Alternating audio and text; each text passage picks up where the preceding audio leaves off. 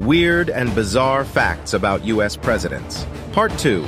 George W. Bush, the former President of the United States, was a cheerleader in high school and even served as head cheerleader his senior year. He also gave up alcohol after a drunken episode at his 40th birthday party, during which he reportedly challenged his father to a fist fight.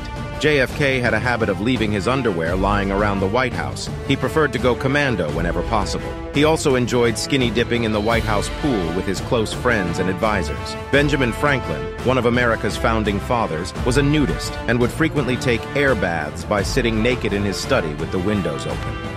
President Theodore Roosevelt had a pet hyena that he kept at the White House named Bill, who he would often walk on a leash. Emperor Norton I, a self-proclaimed emperor of the United States in the mid-19th century. Despite having no actual political power, he was a beloved figure in San Francisco and issued his own currency and decrees.